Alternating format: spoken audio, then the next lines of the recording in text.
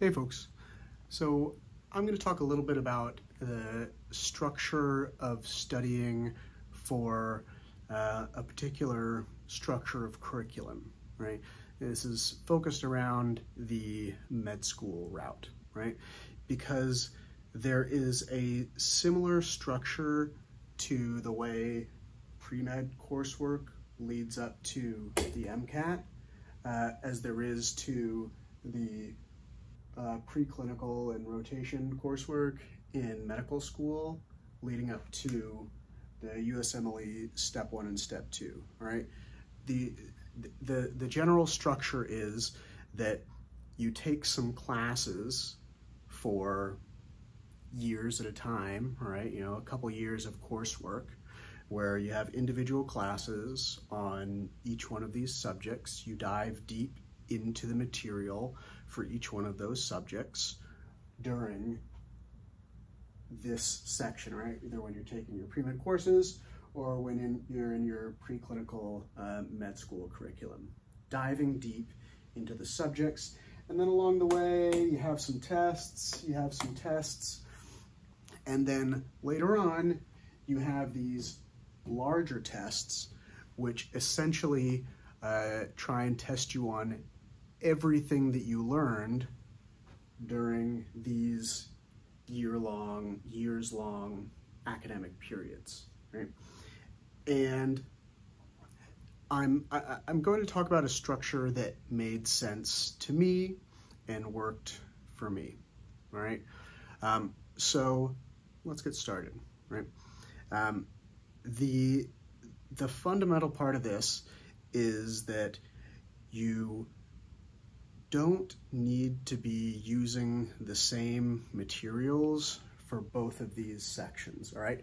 Studying for the big all-inclusive tests should be different from the way you study from these smaller subject-based tests, you know, like chemistry, biology, and the pre-med, and then the, you know, cardiology, whatever, etc., in the preclinical coursework. All right, so how do you do this, right? Something I noticed people doing during medical school was using USMLE Step 1, Step 2 study guides really early on in their coursework, right? Years away from them taking the steps.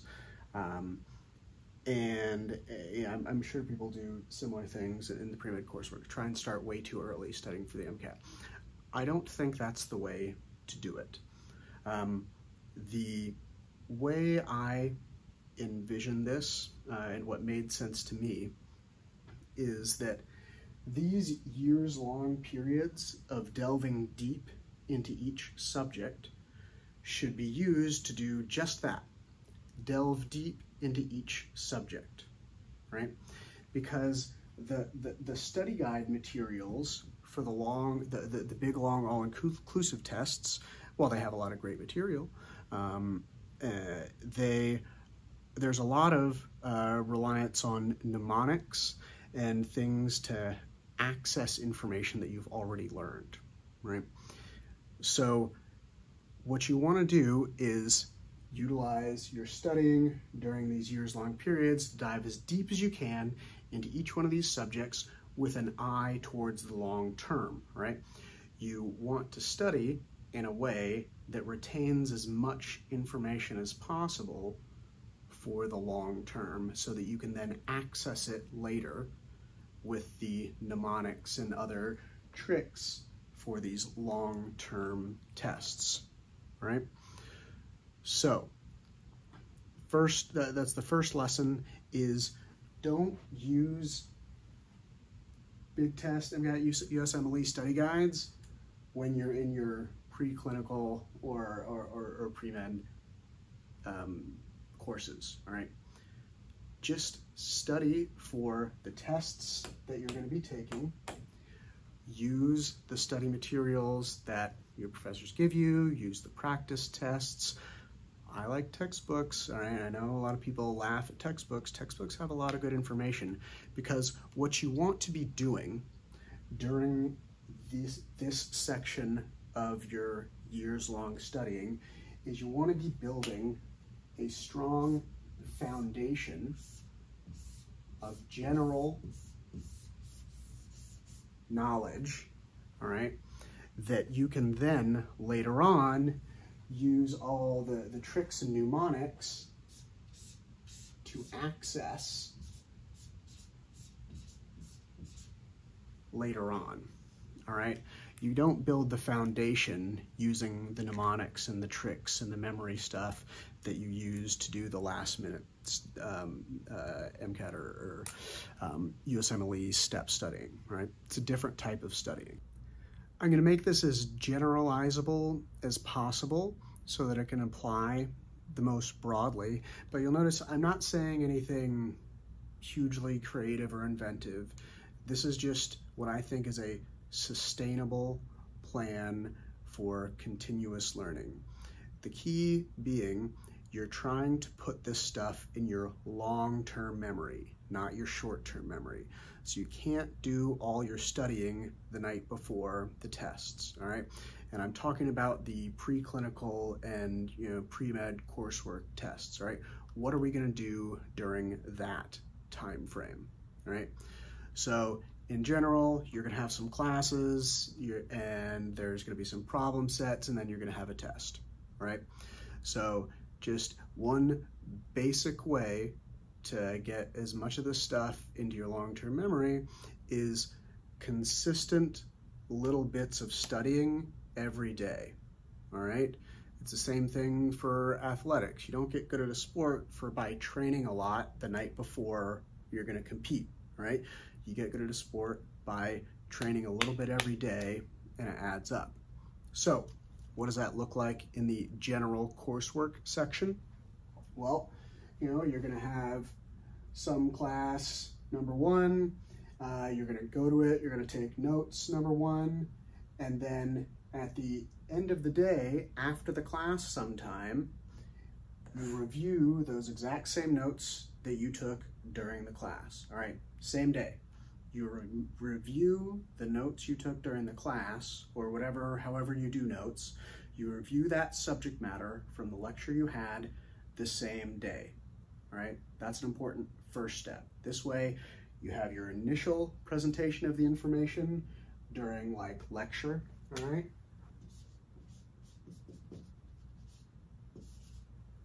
And then you have your own review at the end of the day. Then, of course, you get to the next day. You have class number two, notes number two, and then at the end of the day, you review not only your notes from that day, but your notes from the day before, right? So you're building on stuff. So now you've reviewed the stuff from day one and day two. Again, a little bit every day. You review your notes a little bit every day. And then you see where I'm going with this. Class number three, you take your lecture notes number three, and then afterwards you review the stuff from days 1, 2, and 3. It can get to be a lot of stuff by the end of the week, and you'll find, maybe you have to be quicker in how you review it, but this is a way to, every day, you review the stuff that you've been taught. Again, so by the time you actually have to take the test, you'll have reviewed this stuff a lot of time. Now, during these classes, typically you'll have some sort of problem sets or assignments that are designed to help you learn the material for the test, all right? And so those will be smattered around, and you'll have to do those as well as reviewing your notes. But then by the end of the week, or whatever unit of time you want, you will then have questions from your notes. You'll review your notes again, say, what are the concepts that I still don't get? You'll have questions from your problem sets, okay? Which are the answers that I just didn't get or didn't understand from all of this material, and you'll have material to go to office hours, all right? In general, most classes, professors or small groups or something will have some sort of office hours. If your class offers office hours, you should try to go to every office hours, all right? Because that's typically when you can ask your pointed questions. And if you're continually reviewing your notes and your problem sets a little bit every day, you'll find that by the time it gets to the end of the week, you won't waste your office hours time on stuff you could have learned on your own, right? By that time, you've weeded it out to, oh, these are the things, I've been reviewing this and I still don't understand it, right? So every day, you go to a lecture, you take your notes, and then you review that stuff that you learned that day, the same day as you learned it, right? That's the point. So you get a run through of everything twice in one day, and by the end of the week, you have your questions from the difficult concepts from all the stuff, and those are what you go to the office hours with. All right, does that make sense so far? Next, now, I mentioned that I kind of like textbooks, but textbooks for these preclinical, pre-med courses in particular. You don't use textbooks to study for your, MCAT and USMLE Step 1, because that's a different type of studying, right? But how do you use textbooks for these preclinical courses? Well, we just talked about how you go to class, you take your notes, you review your notes, you do your problem sets, you review your problem sets. You've done this multiple times, and there's always going to be questions from these notes and problem sets that are more difficult, concepts that are more difficult, right, as you've gone over this. And hopefully you've answered some of these in the office hours, right? But the most difficult questions, those are the concepts that you go to the textbook for, all right? Because often these professors will be teaching somewhat from a textbook, and if you don't understand something, it means there's some fundamental concept that you've missed, all right? Either the professor made an assumption that you knew something, or that maybe they just didn't go over it well enough. But if you really don't understand something, it's because there's some fundamental concept that you've missed. And that means you have to dive a little bit deeper. And that's where textbooks are great, is if you need to dive a little bit deeper, all right? So you look up in the index, right, the topic that you're concerned about, whether it's, like prep cycle or whatever, and then you read that chapter or that section of that chapter, right? You don't need to read the whole textbook, right? That'd be great, but that's a lot to ask. But you actually try and read, these are texts, they're written for this to be read. You try and read the section on whatever you're having trouble with, right? That's how you pointedly use textbooks. They're like encyclopedias, right? No one expects you to read a whole encyclopedia, but they're good for pointed questions, the same type of questions that you go to office hours with, all right? So if you've been reviewing the stuff a little bit every day, and then at the end of the week, you have built up these questions, then you have the pointed things that you can go to these other sources like office hours and textbooks to find those answers.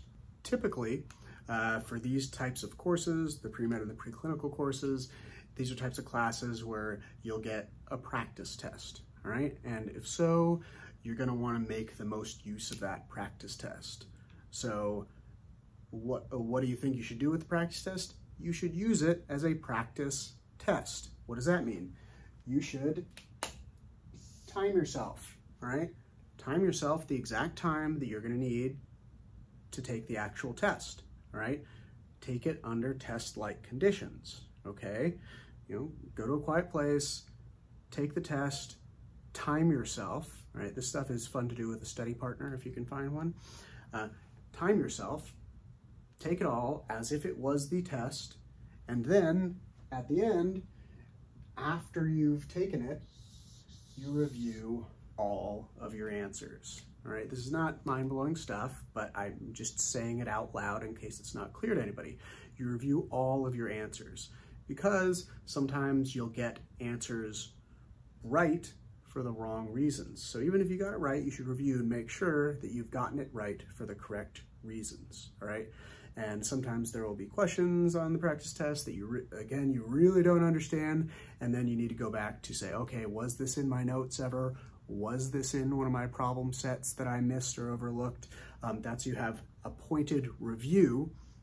So during this review, you also can be going back onto your notes from lecture, etc., and to your practice problem sets to review that material again, right? So then by the time you get to the real test, you've reviewed all of your class notes multiple times because you've been doing it, reviewing your notes from that class day, the same day, every day, right? And then you've reviewed it again to find what are the concepts you're missing to go to office hours, etc. And then you've tested yourself and you found, okay, under test-like conditions, I either do get this right or I don't get this right. Why am I getting these concepts wrong under test-like conditions? That's something you have to ask yourself, right? But this is how you expose your own weaknesses. You want to expose all of your weaknesses before the actual test, right? And so at this point in time, though, you've done all of this studying, you've reviewed all your notes, you've done all these problem sets, and you've done these practice tests. So when it comes time to review stuff for, like, you know, the night before the test, you don't have a lot to do, right? You know the things that you have trouble with, you know the things that you don't. But you've already done the studying, right? You don't need to go into some cram session. You get a good night's sleep the night before your test, right? And this type of a little bit every day, long-term structured studying is how you retain information in the long term, all right? And if you dive really deeply into each subject along the way, later on, when you're studying for MCAT Step 1, Step 2, there will be, you know, the fossils of this information in your brain that you can then use your mnemonics and your study guide things to dig up, to uncover, and to categorize, to get back at them, all right? So that is a general structure for how to consistently, a little bit at a time, study for your either pre-med or preclinical courses in such a way that you do the best you can on the tests that you have to take, because you got to get good grades on tests, right? And also you're doing it in a way that is building the foundation on which you're going to pull later on when you're doing your actual MCAT, USMLE Step studying, etc., right? You will never have time to go into as much detail or depth on a particular subject than when you are in your preclinical or pre-med courses, right? And that is where you want to spend your time, is going into detailed depth studying to really understand things so that you can access it later on, all right? Because during these pre-med or preclinical years, which are like, you know, 2+ years of work, you're building your foundation of knowledge, right, for years at a time, right? So that when you're studying for these big tests, you know, you only need, you know, 3 months, 6 months, you know, somewhere in that range, on the order of months studying for these big tests. And once you're in the studying for these big tests, that's when you pull out my other video about planning out your time to study in a standardized way for standardized tests, right? And for that, see that, I'm not gonna go over the whole like 15-minute thing here. You guys know where the other video is, right? So, but this is a generalized way to try and build up your knowledge in the long term while you're in these pre-medical, preclinical courses and whatnot, right?